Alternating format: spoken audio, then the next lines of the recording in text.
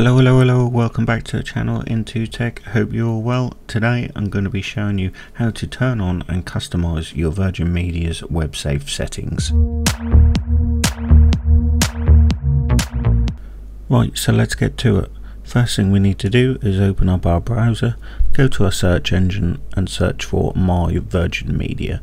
When you search for it, it should be the one at the top of the page on the search engine. So when it is there, just click on it, which will take you to the login page. Just click on sign in. Now just continue to sign in with the account information you have, which will be your email address and password. It may ask you for the new biometrics, but you can just skip this if you want to, like I have in this video. That may also ask you to add an authentication method. Again, you can just continue and skip this also. Now that you have logged into your account homepage, as you can see, you can do a number of things here.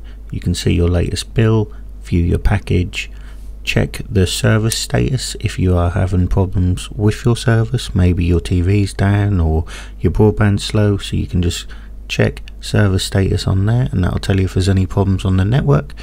Equally, you can also go onto Netflix and activate that so it becomes part of your monthly bill.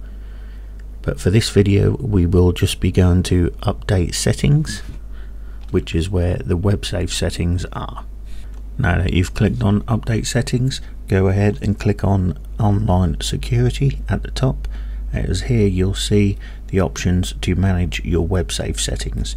As you can see in the paragraph at the top, the Websafe helps you stay safer online by protecting your devices on your home network. Here you can choose your level of protection that's right for you and your family. For example, you might have children in your household and you might want to prevent them from seeing certain things online. If that's the case, this is how you do it. So you will see when you first log into your Websafe settings, the virus safe will be switched on by default. I recommend keeping this on and do not touching it.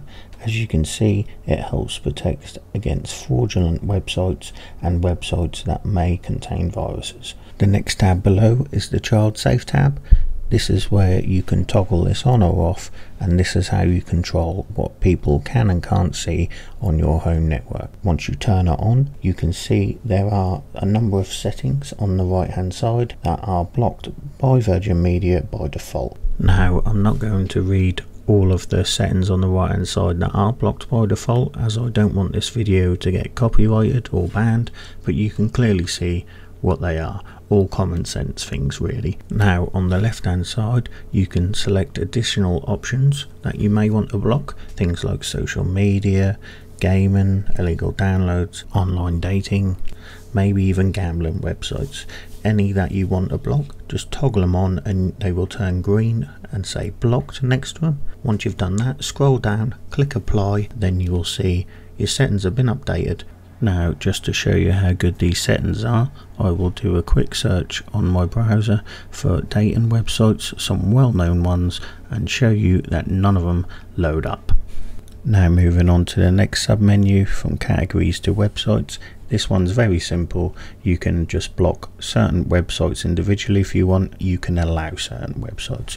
All you have to do, copy the web address for the site you want to block, paste it into there, click add, and then apply. Just a quick reminder, if you are enjoying the video, please do consider subscribing to the channel and liking the video. Thank you.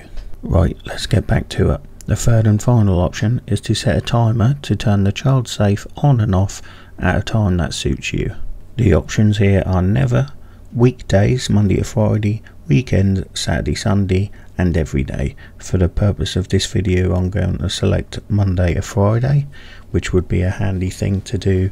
Say if your kids are at school, you could turn the child safe off during the hours your children might be at school and then have it set to come back on when your children are home. But that of course is just an example. You can just set it up however you see fit. Once you have put in the parameters that you like, don't forget to click on apply to save the settings. Now that you've set all of your Websafe settings up how you like, don't forget to go up to the top and sign out of your Virgin account. Right, well that brings to an end another one of our Virgin Media tutorials. If you found this video helpful, please check out some of our other Virgin Media videos. Also, consider subscribing to the channel Into Tech. Thank you, and I'll see you in the next one.